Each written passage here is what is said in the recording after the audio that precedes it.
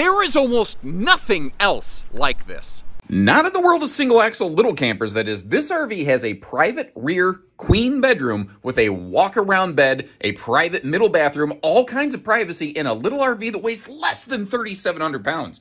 I've never heard of anything like that before. It is no slide. It is simple. It has decent cargo capacity. You've got triple drawers there in the kitchen and a big refrigerator, but you might have noticed how you've got a mini centrally ducted air system so that every room stays evenly cool. That's something originally these did not have. They've already updated based on your feedback. We're carpetless, we're pet friendly, we're easy cleaning, and there is an easy lift to that queen bed right there with all kinds of storage below it, including totes, what I call junk in the trunk storage, which is like a rear outside access door.